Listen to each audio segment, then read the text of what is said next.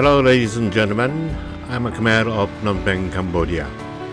Today, I want you to have a look at the lively central market, where it's said to be a bit expensive for Cambodians, but it is a great spot for tourists to buy souvenirs.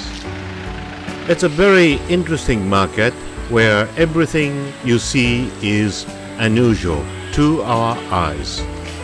Of course, you can enjoy not only souvenirs, but also food that reminds you of Cambodia at the food court area.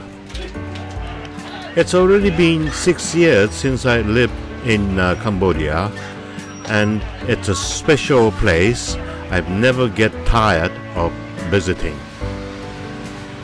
Please visit this central market in Phnom Penh when you come to Cambodia.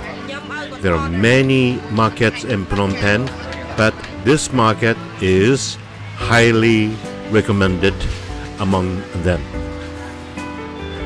皆様こんにちは。プノンペンカンボジアのクメルでございます。今日はプノンペンにございます、いろいろな市場があるんでございますが、その中でも、一番大きなマーケット、セントラルマーケットの様子を皆さんにご覧になっていただきたいと思います。ご覧のようにこの市場は、外国の観光客の皆様にはお土産などを買うのには最適な場所なんですが、それとは別に、特にフードコートにあります、カンボジアの食材を使った料理等などは、舌包みをするほどの美味しさでございます。ぜひカンボジアにお越しの際はこちらのセントラルマーケットを訪問されることをお勧めいたします。それでは、このビデオがもしお気に入りになっていただくのであれば登録のほどよろしくお願いいたします。また皆様のコメントも頂戴したいと思います。それではよろしくお願いいたします。ありがとうございました。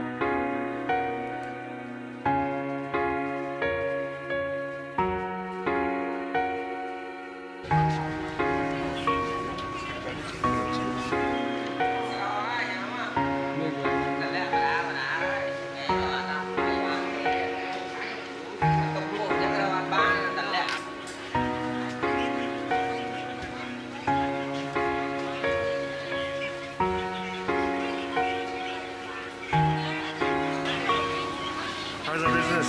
Good? Good business? Good business? Dạ phải hai ít cục kim ha. Chị lên sư làm cục kim. Hãy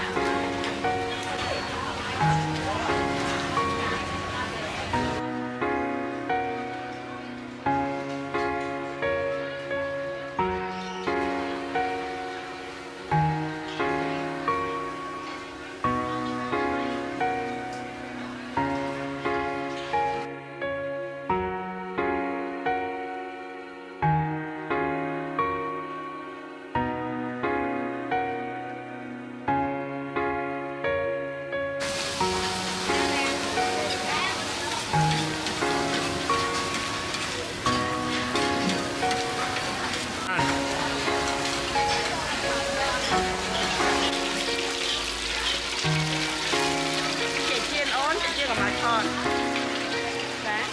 Ghiền Mì Gõ để không bỏ lỡ những video hấp dẫn.